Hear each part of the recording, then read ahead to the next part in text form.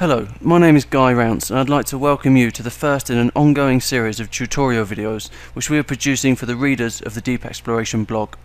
The subject of these videos is going to be how to effectively use Right Hemisphere's visual communication software Deep Exploration and how you can extend the value of your CAD data using this system.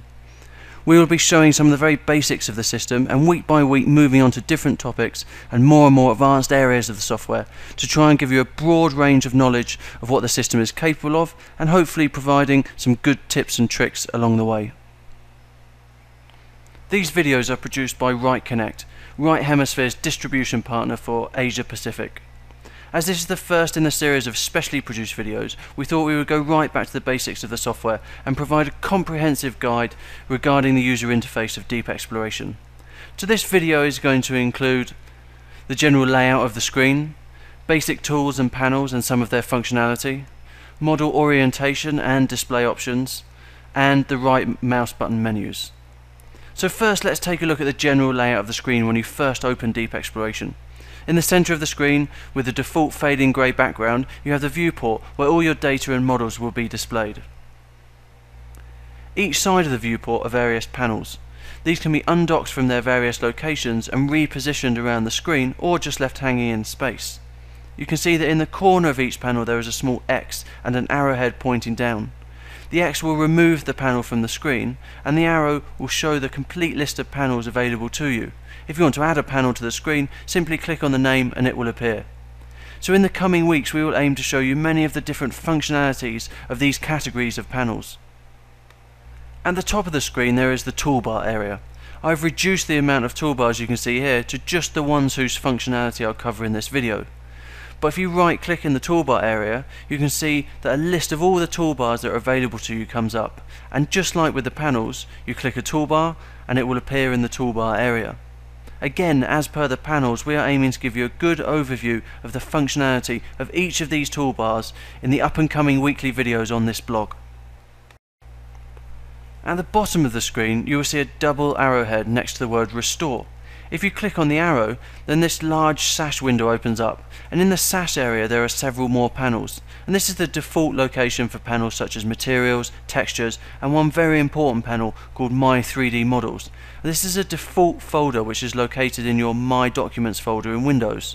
And this is where I keep all of my models. And I'm going to open up a model so we can go and explore some of the basic functionality of the Deep Exploration software.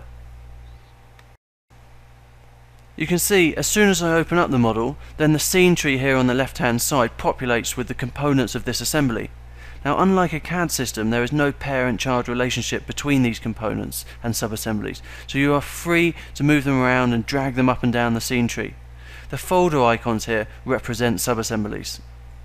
You can see if I select a component in the scene tree, then it highlights red in the viewport and vice versa. The right mouse button in Deep Exploration is context sensitive, which means that depending on what you click on will depend on the options you get in the menu. For example, if I right mouse button click on this selected component, I can see that in this menu I could zoom into the selected component so it fills the viewport, or invert my selection so that everything other than this component is selected, or I could also attach this component to a group, or what is more commonly referred to as a subassembly, or I could copy or duplicate this component. If we compare this to the menu I get when I just right mouse button click to the side of the model, you can see here that the menu is different and I get the options to view all objects, show the standard view of my model, or hide and select all objects. For example, I could select 2 or 3 components by clicking on them and holding down the control key, right mouse button click and invert my selection, and then hide all those objects by using either the menu or the keyboard shortcut of pressing the H key. Then do some work on these items and then use the other right mouse button menu to show all my objects and then return to my standard view. Now let's have a look at some toolbar functionality. I've got 2 toolbars active in the toolbar area at the moment. As we can see from this list, they are Navigation and 3D Editor. First is the Navigation toolbar. By default, the selection of this toolbar should be Orbit, whereby you can rotate and move the model around freely in the viewport. There is also a walkthrough mode, whereby you can set an eye level height and walk through a model at various speeds. Again, we're going to dedicate an entire video to creating that type of visual, so keep an eye out for that one in the future. Turntable mode is the next option, and this is where the model will only spin on its Z-axis, a bit like a turntable. So you can see here how I can't fully rotate the model over on itself.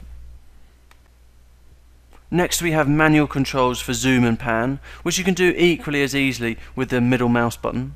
Then you have a best fit option, which will fill the screen with your model, and then we can move it back to standard view with this final icon. The next toolbar is 3D Editor. Here we have the home button, which will return your model to its home position, and you can also change that to a custom position if you use the flyout menu.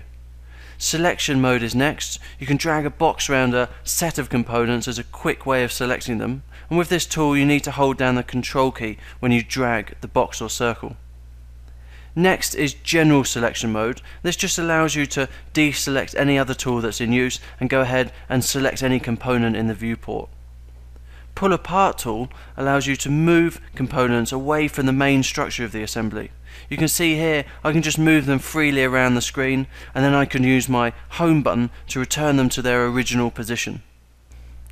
Next in this toolbar are the move, rotate and scale tools, and these are very simple to use. Just select the component and either move, rotate or scale in the direction you choose on the tri-coloured pivot point that appears, or for the case of rotate, use the sphere. These next tools, such as move pivot point, rotate pivot point and edit keyframes, and the section cutting tools, will all be covered in detail in forthcoming videos, such as the drawing tools video, animation sequences and technical illustrations video. So look out for those coming soon. Finally, I'd like to go through the two named icons here, called Display and View. View deals with the exact orientation of the model, so you can orientate your model to its exact top, bottom or side views, and you can see the relevant keyboard shortcuts at the side here. Toggling perspective view on and off is also in this menu, as are preset isometric views and the ability to create custom views based on angles and coordinates that might be specific to your company or to a particular project. So for example, I'll go to an ISO view here and then hit T for the top view, zoom out and select P to get myself back into perspective mode. Finally, we have the display menu. The main options here are to change the display of the model from solid to transparent, or wireframe, or technical illustration. But additionally you have control over the grid display and shadow, what lighting effects you might want for this model, and in materials you can select if you do or do not want to show 3D textures or transparency on your models, both of which can slow down performance if there are a lot of them. However, in my opinion, the most helpful aspect of this menu is at the very top, and it's the option called Viewports. This is an area where you can control the style and amount of windows you have in your viewport. So I'll select 4 views from this extensive list, and you can see how now I have 4 views in which to move the model around and show its various different details. I can hit P to put the model in this view into perspective, and also Control G on this window to toggle through the different grid options, and then Control F to turn the shadow on and off. And in this window I'd like a transparent model, and in this one a technical illustration representation. So you can see how that would be a very helpful option when it comes to working on your models and CAD data. So that wraps up this particular tutorial. We hope this has been of some help to you. Please check back each week for a new video and keep checking the Deep Exploration blog for other posts that we're putting up all the time. If you would like to see some examples of work from Deep Exploration, such as renderings and animations, then you can check out my profile, which can be found in the list of contributors on the Deep Exploration blog. My name is Guy Rounce. Thanks for watching this video, and please let us know if there are any Deep Exploration subjects which you would like to see covered in the future.